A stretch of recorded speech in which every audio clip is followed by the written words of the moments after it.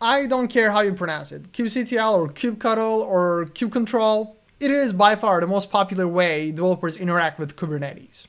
In this series, I'll be sharing bite-sized videos about everything that you need to know about using a plugin or developing a plugin for kubectl and make this experience better for yourself or maybe others.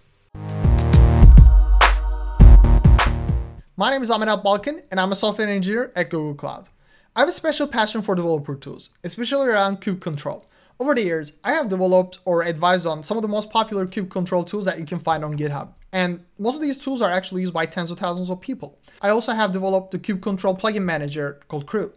In this series, I would like to show you the world of kubectl plugins and how can you make kubectl special for yourself and for everyone else. If you're not interested in developing plugins, that's fine. In the first half of the series, I'll talk to you about what are the plugins, where can you find them, and how to use them. In the second half, we'll talk about some of the best practices and actually show you how to develop plugins yourself. So stay tuned and subscribe to the channel and watch the next video to get started.